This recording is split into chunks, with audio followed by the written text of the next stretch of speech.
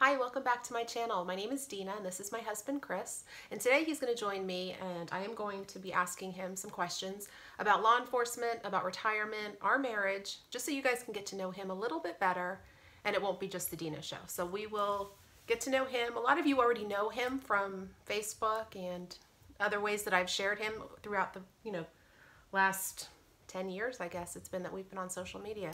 But I figured YouTube would be a good opportunity for you guys to kind of put a face to the stories. So we'll get to know him just a little bit more today. So Christopher, Yes. How long have you been retired? Almost a little more than 2 years. A little more than 2 years. And how long were you on the job? 30 total. My last agency that I retired from, 25. 25, okay. Now when you were getting ready to retire, did you have something in your mind of what you thought retirement was going to be?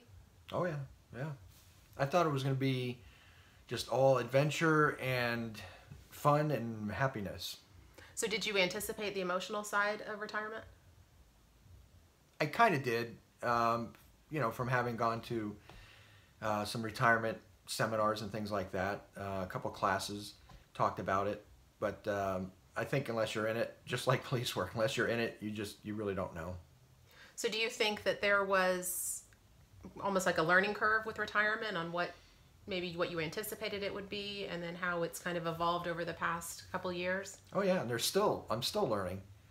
Again, I thought it was going to be all just excitement and adventure, and I've really had to guard against just falling into a rut, at home. Not going to bed until 4 in the morning and sleeping until noon, and then just plopping on the couch and watching Fox News all day, things of that nature. So, I've really had to, we have done a lot of hiking, a lot of biking. We've gone to the lake a bunch of times, kayaking, things like that. So it hasn't been all just, rut. But what I'm saying is you have to guard against it and really be cognizant of it and move through it. Okay. What has been the hardest transition for you to retire from going from always in need, phone always ringing, to now where your time is basically whatever you want it to be? I don't miss the calls, the constant calls. I remember the last couple of years especially were extremely, just filled with all kinds of stress that I never even imagined before. So I remember as I approached retirement thinking it would be great to just jettison this phone, just be able to leave it in the house and go out front and, do some yard work and things like that, not have to worry about, hey, Dina, can you listen up to my phone or for my phone, and the chief calls me, bring it out, this kind of thing. And that's been nice. That's been great. But it's been weird, too, going from the phone ringing constantly to nothing. Right. I can't remember the last time my phone rang. Yeah. But the biggest thing is, honestly, I loved being a cop and being the one person that could put themselves between the good and the bad, being that person out there that can render aid however needed. I miss that part of it. I really miss the relationships that I had with, everybody at work. I made some tremendous friendships and I miss them. I miss the camaraderie, but I don't miss the work. I don't. Not at all. So if you could go back and maybe work another 10 years or something? No desire? Nope. Nope. You good? Not gonna do it. You good? Yeah. Okay. All right. Okay. So we're not going to just talk law enforcement, because I think that that's not all he is. He's not just, law enforcement. There's a lot more to him, and I'd like for you guys to learn other things about my husband besides that he wore a badge for 30 years. So let's ask a couple of questions that are more things that I like. So how long have we been married, and how many kids do we have? We are going on 21 years in June, this June. Been together 23 years. And how many kids do we have? Is that what you're asking? Yeah, 4. Many? 4. Last count, we have 4. And? A dog. It's our son, Tyler. He's having surgery tomorrow. Yeah, I pretend like I don't like him and that he's like, a disappointment as a son. He's obsessed with him, just like me. He's a good dog. He's a good dog. Okay. Now this question is one of my husband's favorite questions to answer, so I'm going to go ahead and get ready. Here we go. Babe, how did we meet? 23 years ago. Tell a good story. Do you want the real story or I what want the we've real been story. telling our kids all these years? Tell the real story. Let's put it out there to the internet. Well, we met on the internet. What? Back when it wasn't really the thing to do. It was kind of, I'm not going to say taboo, but it was just unheard of, really, to meet that way. I don't think we knew anybody, really. One other couple we knew met that way, and they're still together to this day. Yeah, great marriage and everything. Yeah. So it does work. No, it was just weird at the time. So, we kind of shied away from telling. But, I mean, we met quickly on the internet, but then quickly transitioned into talking on the phone and got to know each other much better on the phone. And then we met for lunch at a restaurant, and then more on the phone and things like that. So the original meetup was online, but... Which what I thought was so interesting, and when I think back to this story, it wasn't like we met on Match or something. We met in a chat room. So the chances of us actually being able to meet some stranger in an AOL chat room and then 23 years later we're still together, I think it was a little bit bigger than just us stumbling across each other on the internet. And maybe in another video we'll talk about how rough a start it was getting to know each other. Yeah, good times. It was hard. It was rough, but made us better, I think, overall. I think so too. So what would you say was the best thing that I was able to do as a police wife for you that made maybe either your job easier or made your life easier or what have you? What was the best thing? Just taking care of business at home.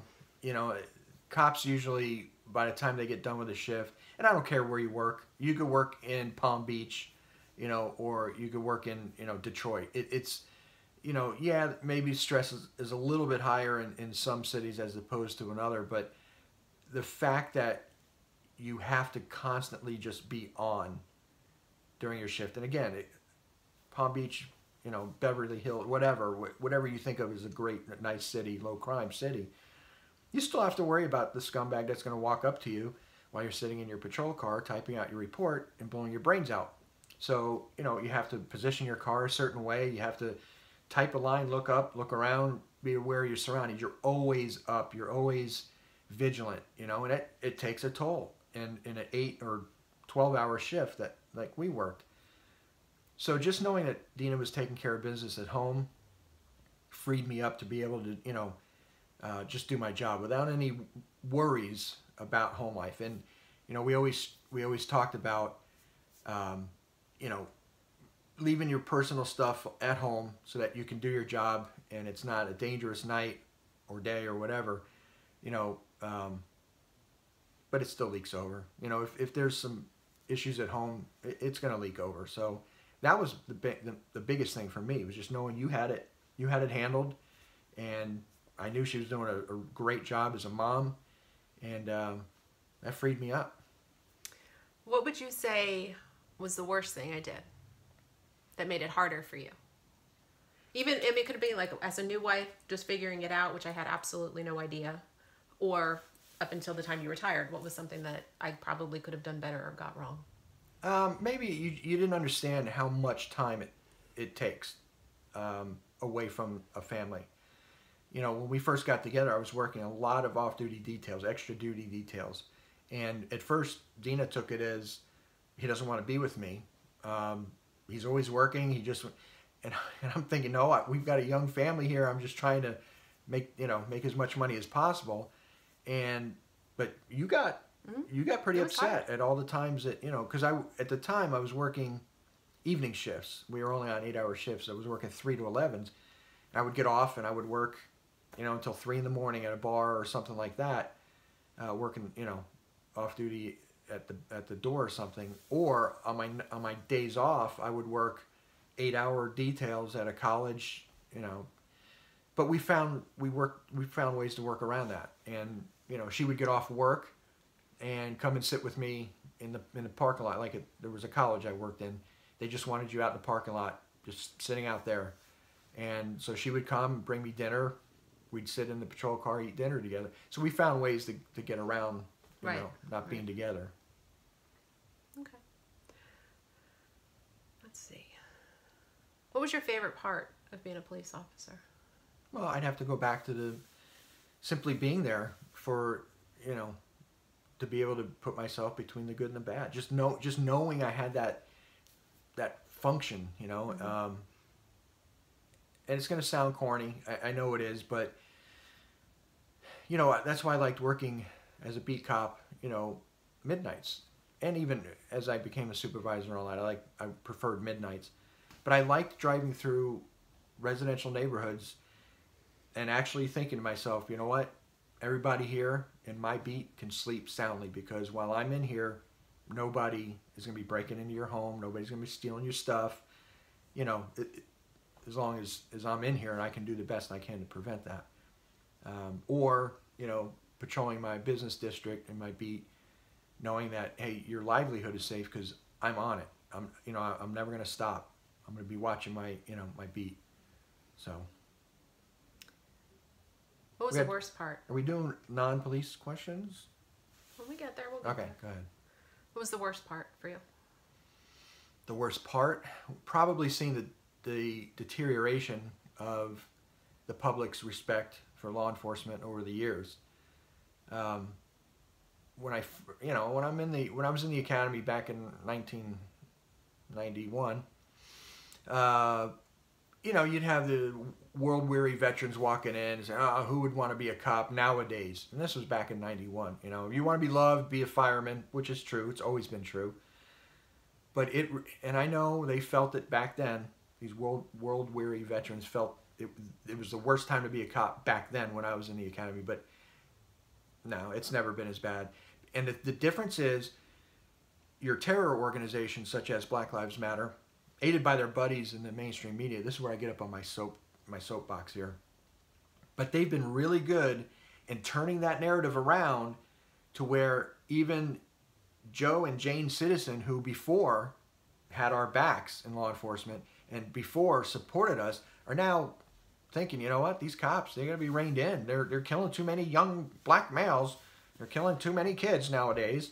And it's because it's drummed in their heads 24 hours a day. Even Fox News does, you know, think they're not as bad as the other ones, but it's all the media and their cohorts in Black Lives Matter. And you know, we had a situation 2 years before I retired, a highly controversial police-involved shooting, and that's part of what I was saying. How, you know, the last couple of years was extremely stressful.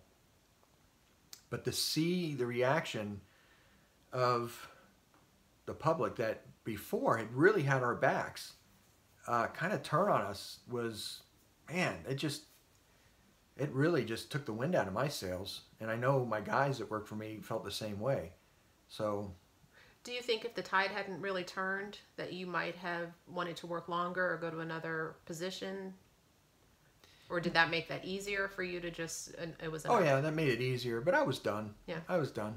Okay. Yeah. What would you say is the biggest misconception about law enforcement with the general public? That we're trigger happy.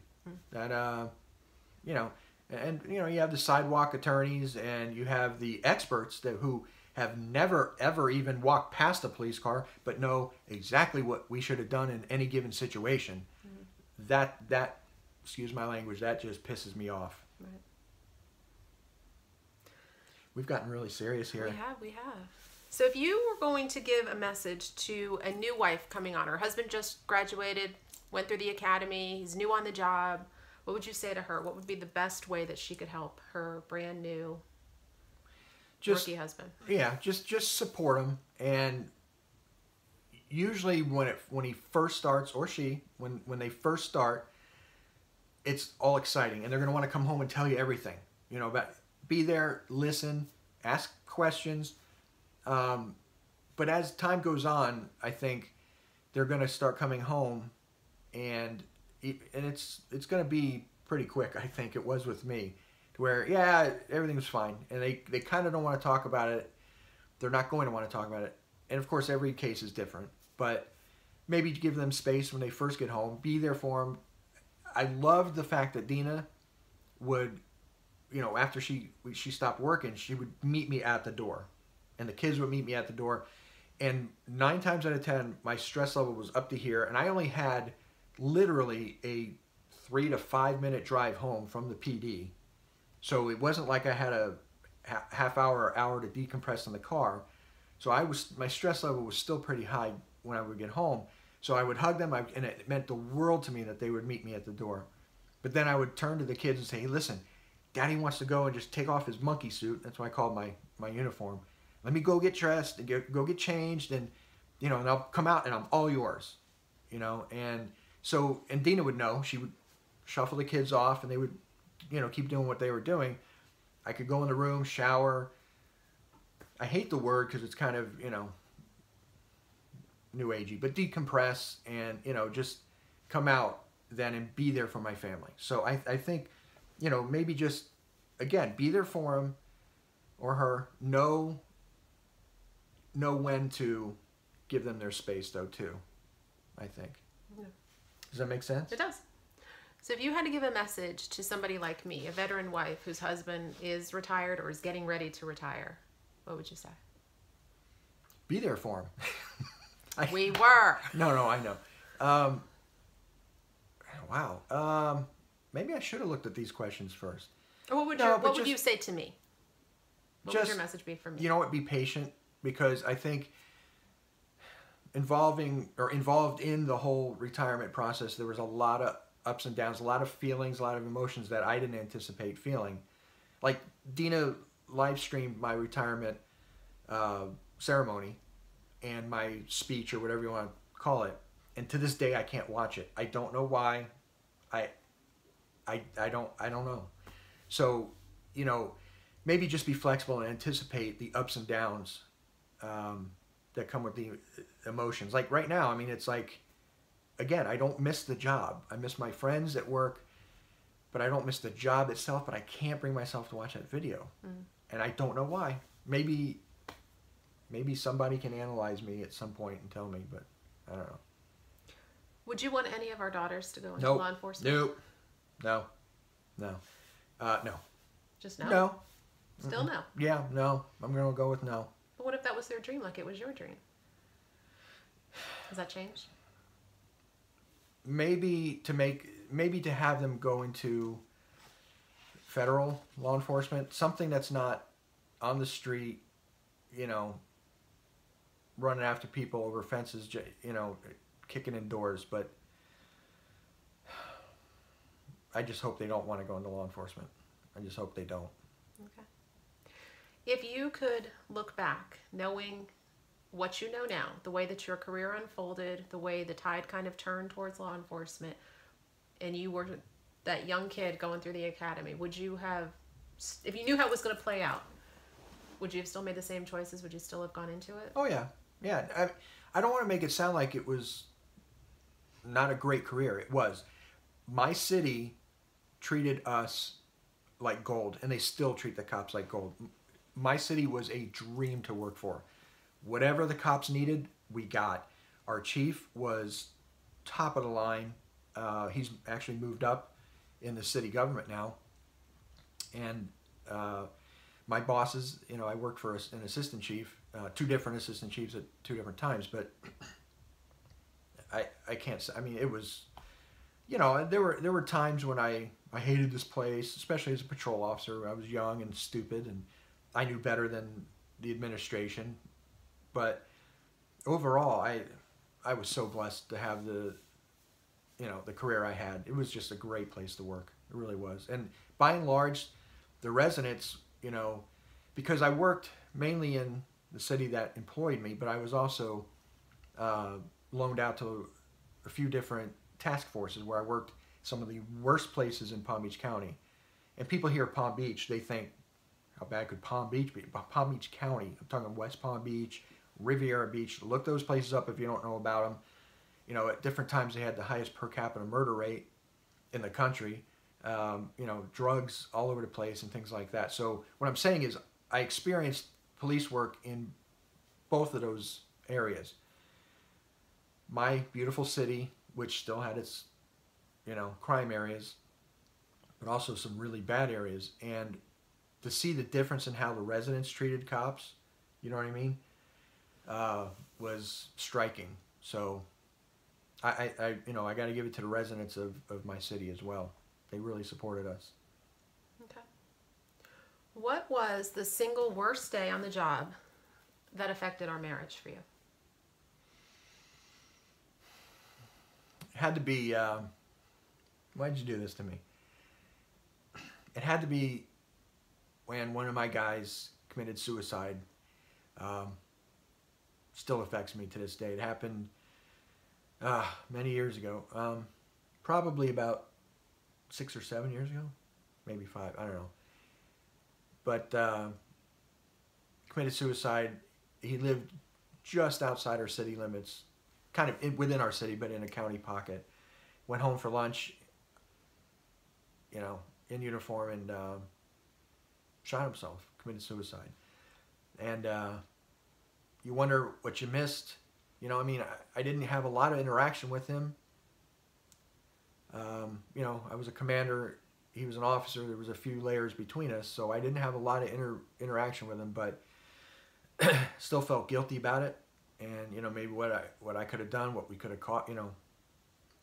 But thank God, over the years as a boss, I never had one of my officers severely injured by a bad guy.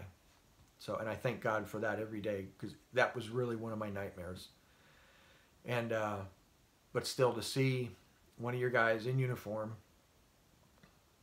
in that condition affected me greatly. And it did. It had an effect when in our home life.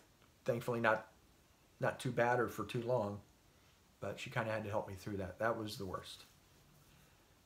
Go on. Another question. Okay. What was? Let's turn it. Let's turn it. So, what was? Please do. Please do. Yeah. Best day. Beside retirement, you mean like best Case or something that you did that you really felt like, you know what, this was it. This was why I did it. Well, there's a few. I think one that jumps to mind is this single mom of 3 kids. I won't say dirt poor, but she didn't have any money, and she was trying to make some extra money as a Avon rep, I think it was, something like that. So she had a magnetic sign on her car with her phone number, cell phone number, and all that. You know, call me for makeup or whatever they do. So, and she had a little boy who was severely disabled, blind, and he couldn't walk. And he was probably about 4 or 5, and it was so sad to see. And he was such a sweet little kid. But and then another kid she had to care for. Dad was MIA, whatever. So she was working like 3 different jobs to try to, you know, raise these kids. And they got out at a grocery store, this lady and her oldest kid, which was, I think she was only like 13 or 14. And these 2 guys in another car, they saw the kid, and they ended up calling this woman, blocking their phone number on their cell phone, calling this woman and saying the most vile, disgusting things you could ever imagine to her, leaving her voicemail, you know, after she stopped answering the calls, and then finally she blocked them, but threatening this little girl. We're going to find out where you live. We're going to take your girl. You wouldn't believe the things that they were saying they were going to do to this poor kid. The mom was beside herself. So, it was really all one guy. He had another guy in the car with him, but it was one guy that was doing all this stuff. And through our detective division, I was a supervisor in the TAC unit at the time. So our job, once detectives developed a suspect or whatever, was to go out and just scoop somebody up for him, wherever it may be, you know, that kind of thing. So, but this time I helped. The detective was one of my best friends, so he grabbed me and a couple of my guys, and he said, "Hey, can you sit on this guy's house? I'm waiting for him to come home so I can interview him." I said, "Sure." As soon as we found out what it was about. So we sat up in the neighborhood. The guy came home, and we jumped out and confronted him in his driveway. I won't go into all the legalities. There was a motion to suppress about how we did it, but we came out fine, and the guy ended up getting convicted. But he was a career felon, so and I helped the detective actually. For some reason, the guy took to me. You know, I played the nice guy with him, and I got him to confess to what he had done.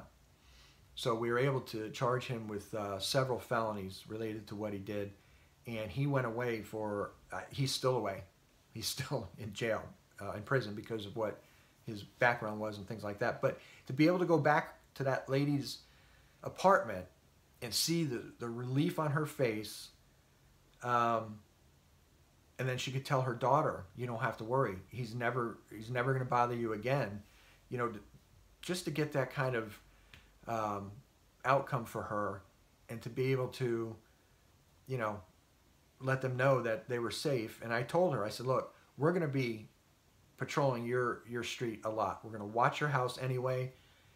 We ended up getting like toys for her and her kid, you know, or present for her and her kids for Christmas, you know, a few Christmases, Thanksgivings, things like that. You know, we got some money together for the lady.